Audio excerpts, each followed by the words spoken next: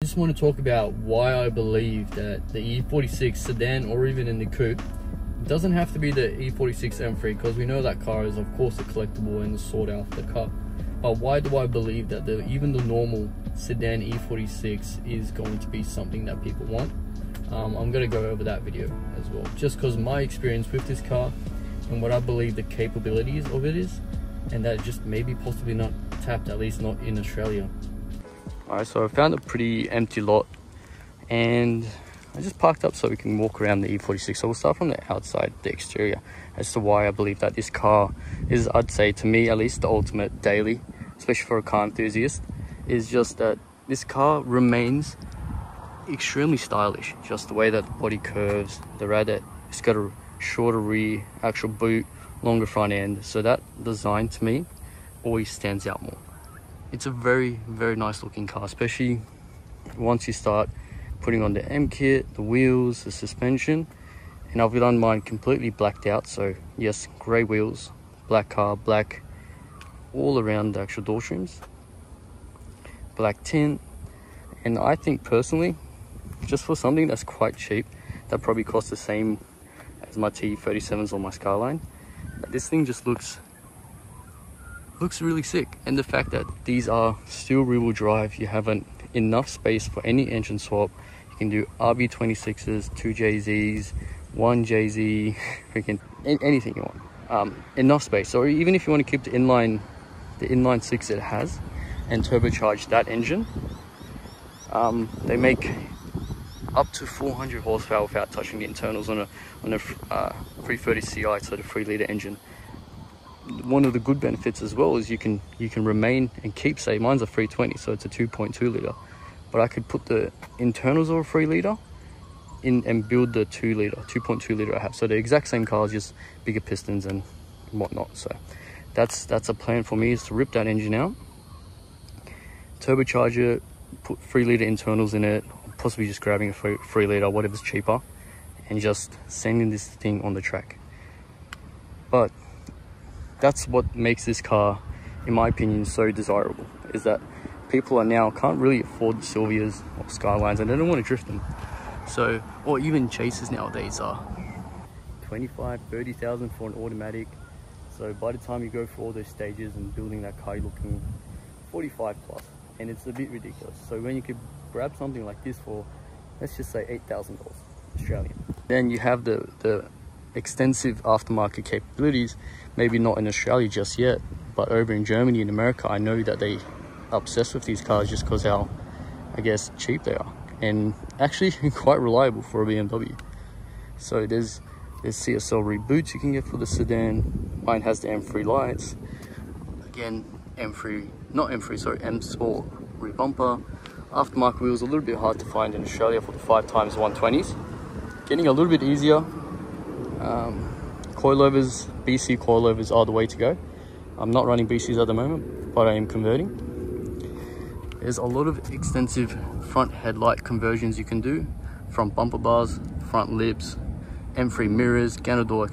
You can do adapters for Ganadors too, bucket seats, and the actual body of this car. It's a 50-50 weight distribution from what my memory is. So what that means is you can build a pretty stable drift car. You can build a very good track car. And a lot of these cars were actually built off, well, the 320i's in the manuals were actually race cars too. So they had the 4-door, which I'll put up a little photo of those track cars. So they had those too. So you know that the chassis is a good chassis to work off. So that's just my quick little thought on the exterior, while as well as I believe that the E46 is, well, an enthusiast daily. It's something that you can also keep as a daily, and you can just work on it because it's cheap and reliable, in my opinion. Well, you get this very cool basic dash. You know, it's not overly clustered. You get good visibility. There's a good center console. So overall styling it's very nice. It's basic. The steering wheel isn't too big.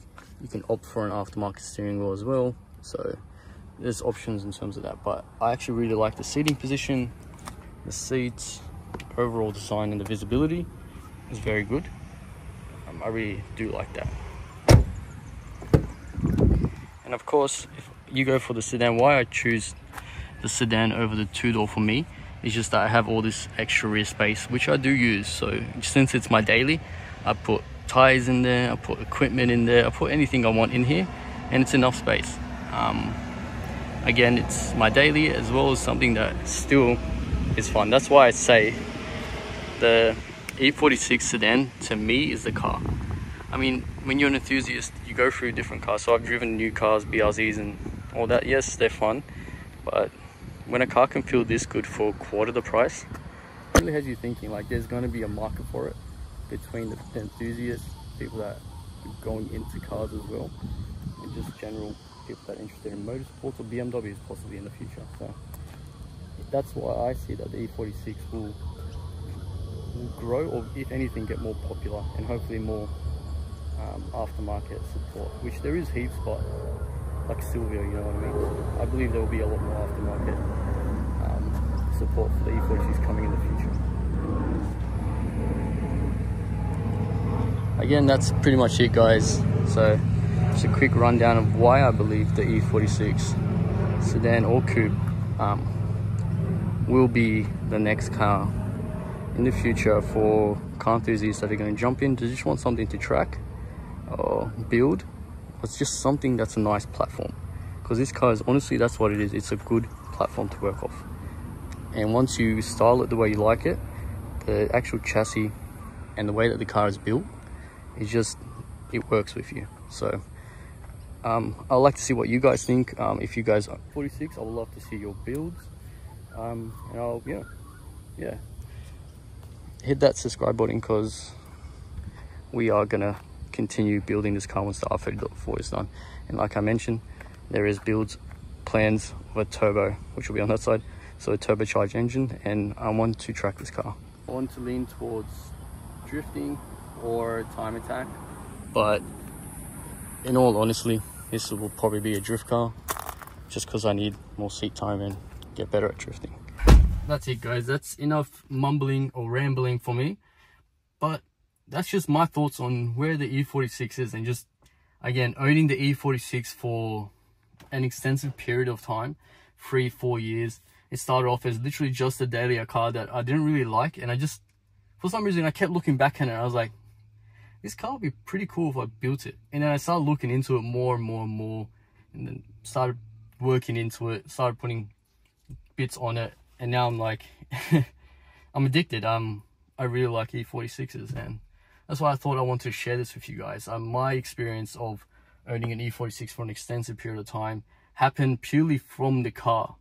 I didn't go out looking for an E46, but I had one by coincidence because I needed a daily, and then the love for it built from there. So I thought I could share this with you guys. If you're looking for an E46, grab yourself a very well-maintained one. That's what's important.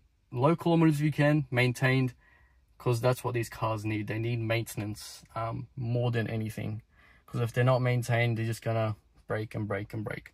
But if they're maintained, they're reliable. But yeah, that's about it for today, guys.